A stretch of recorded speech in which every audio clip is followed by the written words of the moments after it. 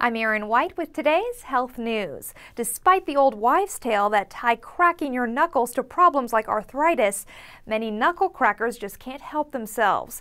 But do they really have anything to fear? Turns out, probably not, a new study suggests. The authors of this study found that knuckle crackers didn't see any health effects tied to the habit.